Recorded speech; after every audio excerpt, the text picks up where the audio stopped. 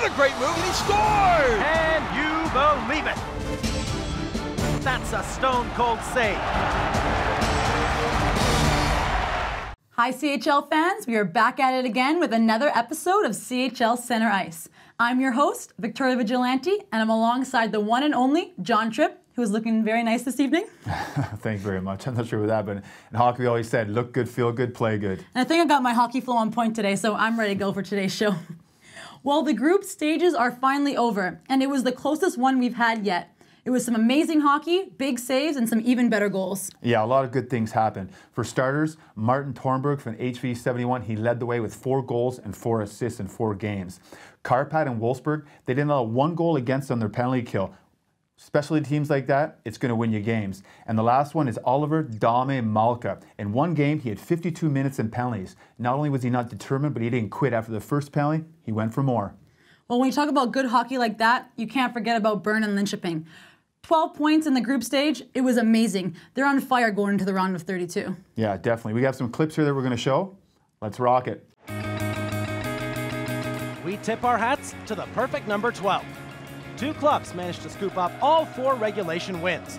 So it's a no-brainer that we take a closer look at the hottest CHL clubs so far. SC Bern made short work in Group M, outscoring their opponents 17-5. Credit goes to a solid defense and remarkable net minding from Leonardo Giannoni.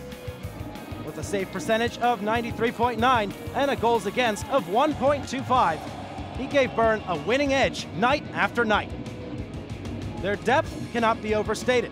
6 players have 4+ points already. When every line can score, it gives the opposition nightmares.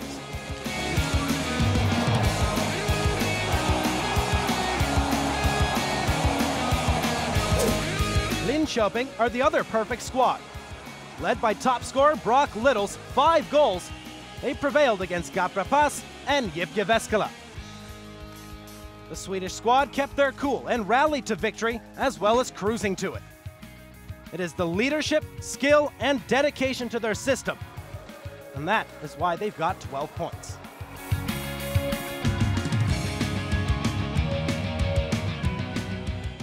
"12 points in 4 games, perfect record in the group stage, that's huge. No, definitely. I can't argue with that. And right now, everything's going really well for them. But the one thing they have to think of, it can't be too high. They have the next round, starts over again. So those 4 wins, it helped at start, but now it doesn't mean anything. Well, it wasn't as easy for these next 6 teams. It was do or die. A win from each game will bring the winner on to the group of 32. On the very last day of the group stage, there were still 3 playoff spots up for grabs, and all of them would be decided in direct duels between the teams that had a chance to advance. In Group C, Adler Mannheim and Tappara Tampere met in Finland, with Mannheim needing just a single point to go through. It was a close game in which the hosts got off to the better start. Henrik Haapala opened the scoring after just 31 seconds. At the end of the first period, Veli-Matti Savanainen extended the lead to 2 with this beauty. Mannheim scored in the second, but Marcus Kink's goal wasn't enough to overcome the Finnish champions. The Germans are out, and Tappara Tampere are still in it. In Group G, Esbjerg's overtime win against IFK Helsinki on Friday meant they entered the final day in second place. But IFK were ruthless in the rematch and destroyed all of the Danes' playoff ambitions. Helsinki won the game 7-0 and earned their spot in the last 32.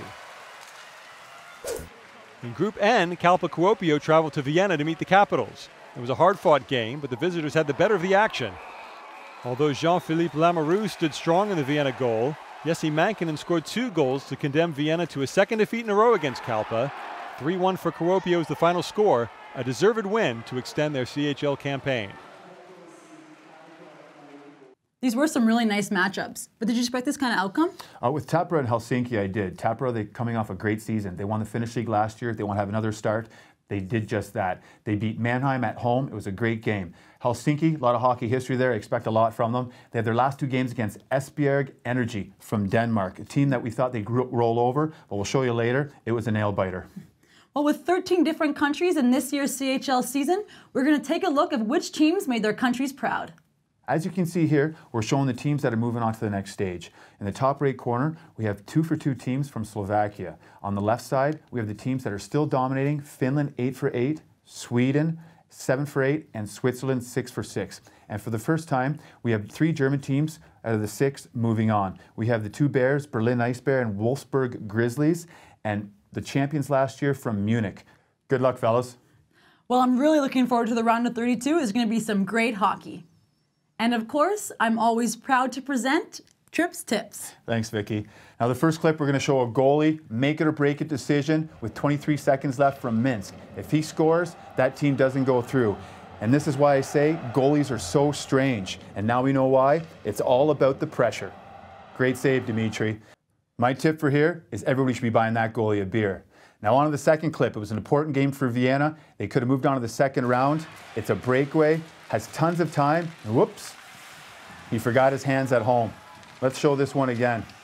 And my tip here is you got to treat your hands like an American Express. Don't leave home without them. And for the last clip, it's not so much a tip, it's more or less showing, we're going to leave on a good note here, why the CHL is so much fun. There's 15 seconds left in the game. Esbjerg energy, and energy is what they had. It was 6-on-3, they never quit. They showed emotion and determination. They gave themselves a fighting chance to move on to the next round. Unfortunately, it didn't work out, but you know what? It was one of the best games of the season so far. And that's why, to me, ice hockey is the best game in the world. And I hope you guys enjoyed Trips Tips. That's it for today.